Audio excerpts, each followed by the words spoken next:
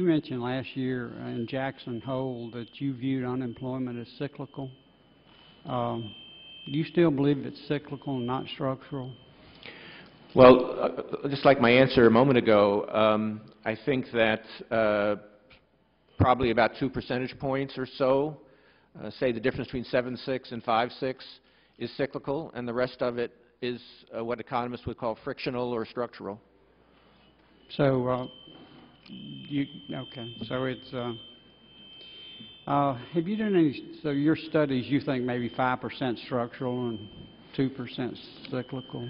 Well, most importantly, so far we don't see much evidence that the structural component of unemployment has increased very much during this period. It's something we've been worried about because with people unemployed for a year or 2 years or 3 years, they lose their skills, they lose their attachment to the labor market, and the concern is they'll become unemployable. So far, it still appears to us that we can attain an unemployment rate, we, the country, can attain an unemployment rate somewhere in the 5s.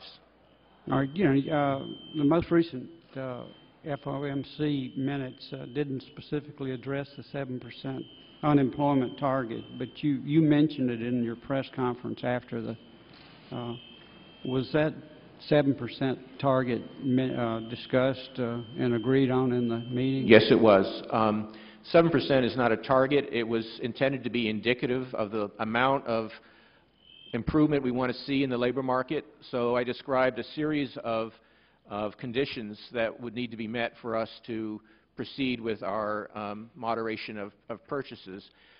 We have a go-around where everybody's in the committee, including those who are not voting, get to express their general views, and there was good support for both the broad plan, which I described, and for the use of 7% as indicative of the kind of improvement we're trying to get.